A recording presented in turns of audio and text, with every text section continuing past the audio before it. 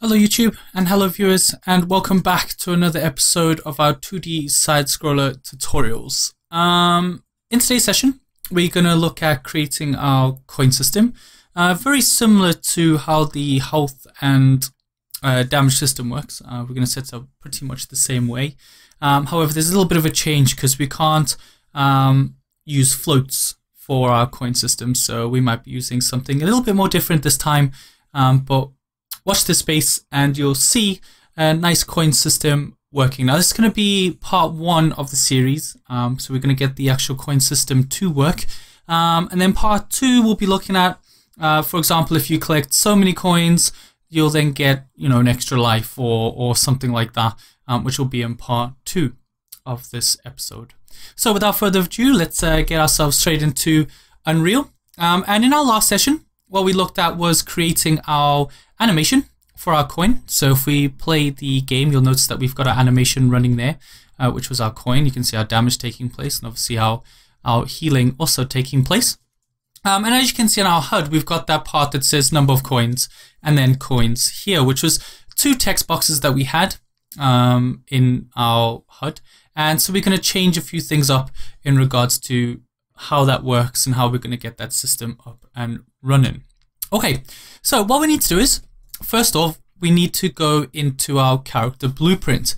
And if you can't remember how to do that, we need to navigate to 2D side scroller BP, go into blueprints and open up our good old character. And what we have is we obviously have our event, which is our HUD that starts here. Our health system, I probably didn't do this in the other tutorials. Again, I'm very sorry, I had to backtrack and I just put some comments in here. I'll show you how to do that once we've finished. So once we've finished setting this all up, we'll be able to sort all that information out, which is not much of a problem for us.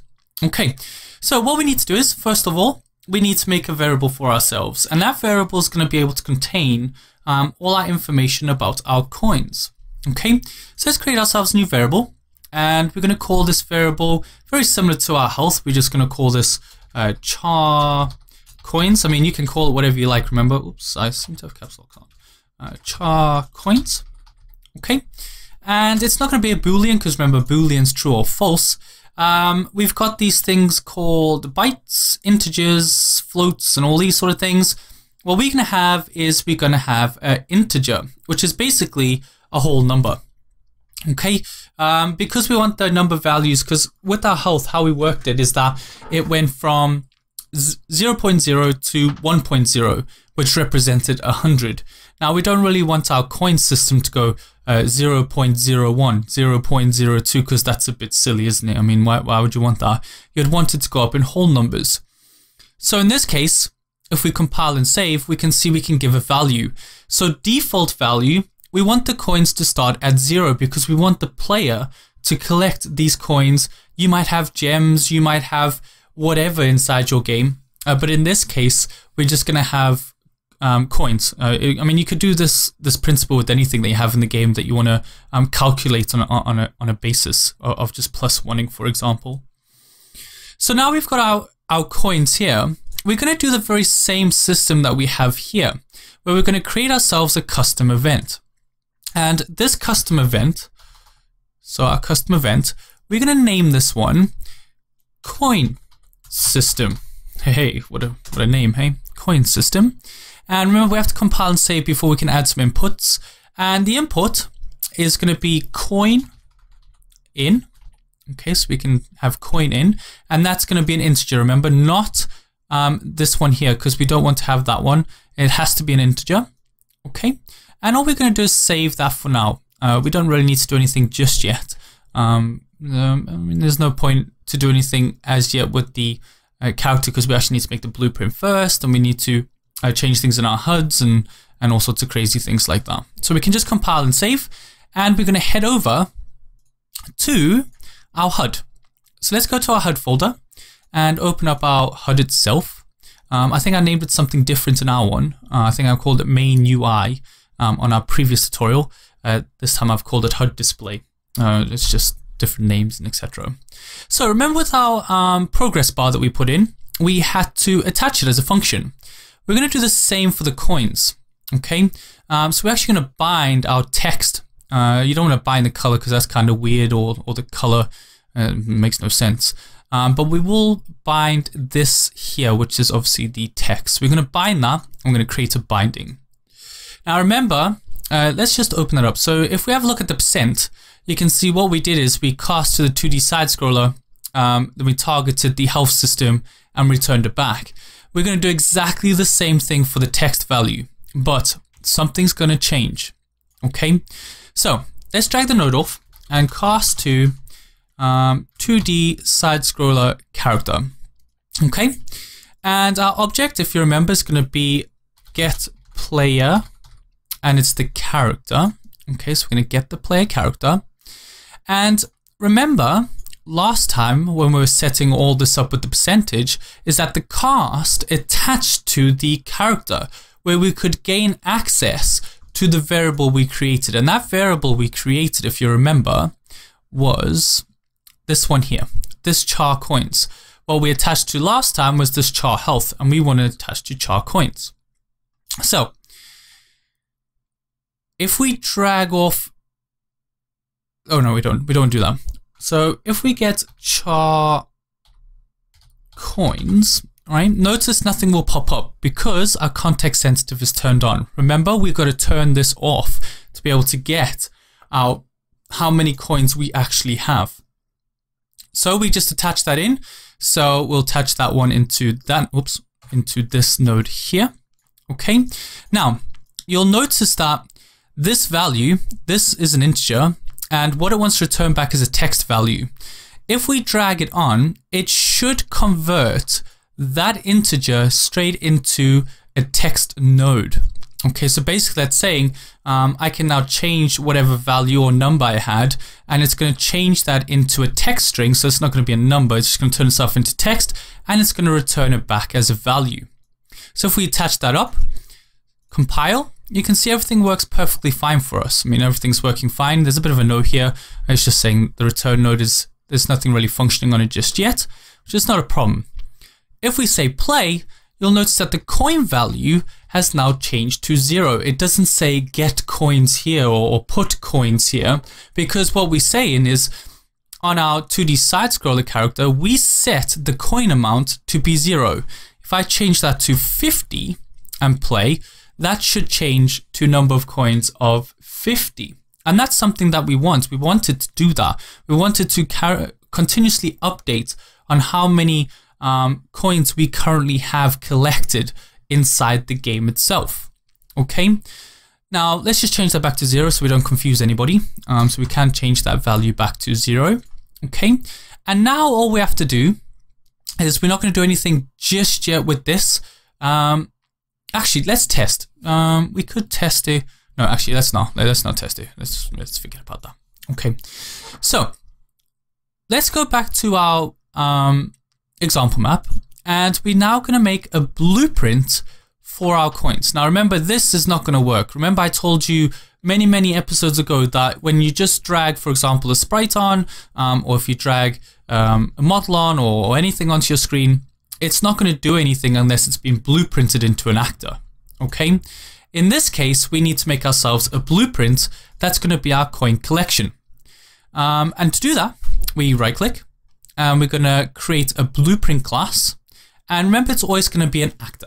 And we're going to name this BP underscore coins. Very simple name. All right, BP underscore coins. Double click on the blueprint. And now things are slightly different, because what we've previously done is with our pumpkin and with our heart, they've been very static images. All right, they haven't changed. The sprites are very solid. They don't move. In this case, we want to attach our flipbook to our blueprint. And it's very simple. It's exactly the same route that we go, but instead of adding a component called a sprite, okay, which is a static sprite, we can actually add a flipbook. Okay, so we can add a flipbook into this.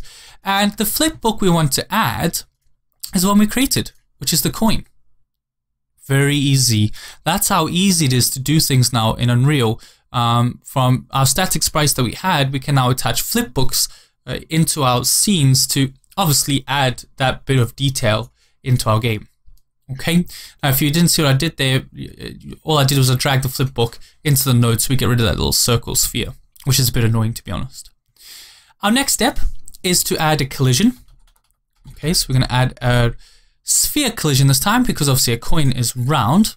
Okay, we're going to go to our front view and we're just going to manipulate the sphere on the radius and we're going to drop that down so it fits around our coin. So that looks okay. Let's have a look again in perspective. Yeah, that seems to cover our coin. It's a little bit out, but again, for the tutorial series, I'm not going to be very specific on where I'm going to place it and how good it looks. Okay, so now that's the coin done. Now we just need to tell it to do something. Okay, and it's very, very easy. So remember, if we ever wanted to collide, we make sure we choose our collision. We navigate down in our details, and we're going to go to on begin overlap. Okay, so this one here, on component begin overlap. I'm going to click on the plus, and it's pretty much exactly the same process that we did with our health and our damage system. We're going to cast to our 2D side-scrolling character. Okay, well, our object is going to be get player character. Okay, so we're going to get our player character. And what we do here now is we're going to do the system of how we did our health and etc. So just to remind you, okay, so to remind you how that worked, is that let's open up our health system. So all we did is we called that event. All right, so we called the event, we told how much we want to go in, all right, and then we just destroyed it. Okay, it's exactly the same thing with our coin system. Okay, whoopsie, that's not meant to show. So our coin system, I don't know why that's now disappearing. Coin system, hello, my map seems to be broken. Coin system, that doesn't seem to be in there, so let's put that in. Right, so our coin system. So we need to find that function. Now remember the the event, and the event is called coin system. So let's go and get our coin system. So coin system, there he is there, so coin system. And we want to tell it how many coins do we want to go in. Well, we want 1 coin because it's only a 1 coin collection. Now, if you maybe had like a super coin, right? If you had a super coin, you could say maybe 20. Okay, it's again entirely up to you how you want to allocate your coin system or gem system or whatever type of system you have. Okay, and then the last thing we need to do is then just destroy our actor because we don't want it to be there because that would be a bit of a cheat that it'll just stay there forever. So we're going to destroy our actor, and that's pretty much it. So if we file and save and play, there's nothing there because I haven't put the blueprint in, but you can imagine if I put the blueprint in now, it wouldn't do anything. It would send this to the coin system and say, okay, well, there's 1 there, but what are we going to do with that 1? Okay, and that's where we have to go back into our 2D side scroller blueprint. And we have to do the same type of system that we've done here. So we're going to drag the node off and we're going to set our coins. All right, so we're going to set our coins. Now it's not, obviously it's going to be set to 0 because that's what it currently was. Okay, so we can just leave that there for now. But we want to get this one. So we're going to get our coins. You could either drag it or you could type it. So you could either say get coins if you wanted to. It's exactly the same thing. Whichever's preference to you. I mean, that's fine. Okay. And now all we're going to do is drag off this node. No, negative. We're not going to do that one. Drag off this node. I'm going to say plus. I'm going to say integer plus integer. Okay. And we're going to plus the coins. Okay. Oh, these are the wrong way around. Dope. That one needs to go down there and that one needs to go into there. Okay. So we're going to say how many coins we have. So here's how many we've got, plus whatever coins we've gathered from the coin system, and we're going to plug that into there. Okay. Now, what that should do is if we compile and play, oh, that's not going to work, silly Wayne, right?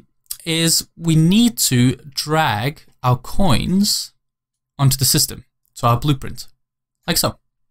Okay. Now, if we play it, our coin is now rotating. If I now walk into that coin, notice that it increases by 1. So if I started putting a lot of coins into my level, so we just throw a few in, and play, I should be able to pick up each coin that I have inside my map. Now, as I say in our next tutorial that we'll look at is we'll look at how do we set that so if we get so many coins, we could maybe do something in regards to our game or our character, or we could give them weapons or something. We could see what we can do in regards to that. Okay, so just a reminder, what we did is our very first thing we had to look at was we had to create this variable here called char coins, and remember it's an integer, not a float. Okay, it's very important that because floats work with decimals, integers are whole numbers, so we wanted to make sure that it was an integer. Okay, we then created our custom event, which was really important because remember the custom event holds the data that we're working with. All right, then we went into our HUD. Okay, so we went to our HUD, and in our HUD we clicked on where our coin section was going to be, and we binded our text. All right, so we bounded our text area. All right, we then in our text section we created our cast to our character to gather the coins. All right, so we can update the HUD to the amount of coins that we currently have.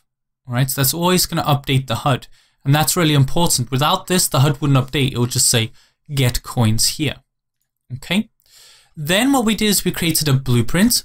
We added a flipbook. Okay, so we added the paper flipbook. We added a collision sphere because we needed the collision. Okay, once we added the collision, we then cast it again to the character. We added the coin system where we were going to add 1 coin for each coin that got picked up in the blueprint. Okay, once the coin was collected, we then destroyed the actor because we don't want it to be there anymore, so we destroyed that actor. And then for the system to work, we had to go back into our 2D side scroller character, and we just had to do a little bit of math. All right, where we just said with the system, with however amount of coins we've already got in our variable, we're going to add how many coins are coming in, and then we're just going to reset our coins. So it just works in this little loop. All right, so it'll find out how many coins, add, coins, add, coins, add. Now I did say to you, I'm going to show you how to make a comment, and it's really easy. Select what you want, i.e. this, press C on the keyboard, and now we can just call this coin system. And now you can quite easily move these around quite easily. Now, this is going to get bigger because we're going to do this compare soon, all right, in our next episode, which will show us how do we add lives and things like that into our system. Again, thank you very much. My name is Wayne, and I hope you enjoyed this tutorial on creating the coin system. Remember, you can do this with anything. It doesn't just have to be coins. It could be, as say, gems. It could be whatever. I mean, it could be whatever you want in regards to whatever you want to collect and display on your HUD.